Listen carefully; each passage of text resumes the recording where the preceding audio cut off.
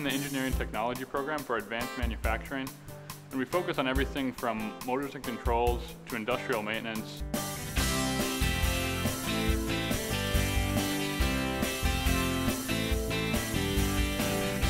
I didn't think traditional engineering was where I wanted to go.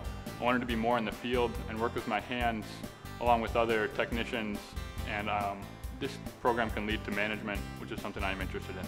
In our program, we prepare manufacturing technicians. Students get an Associate of Science in Engineering Technology. They get several certifications at the same time, and they get a job.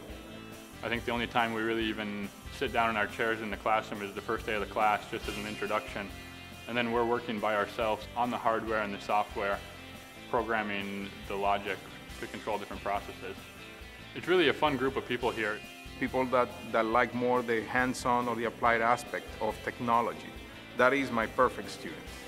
We have motors and controls, hydraulics, we have 3D printers, we have mechanical drive systems, so a wide variety of instruments and equipment used in manufacturing, most of which is real-life components. I'll complete my degree in May. I almost wish I wasn't completing it yet because we just keep getting better and better tools.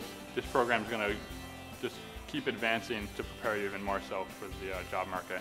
Normally I can get people that are coming at $8 an hour, and in 1 year they're at $28 an hour. That is my favorite thing, changing people's lives. That's why I do what I do. I've had multiple job offers here even before I've completed my degree.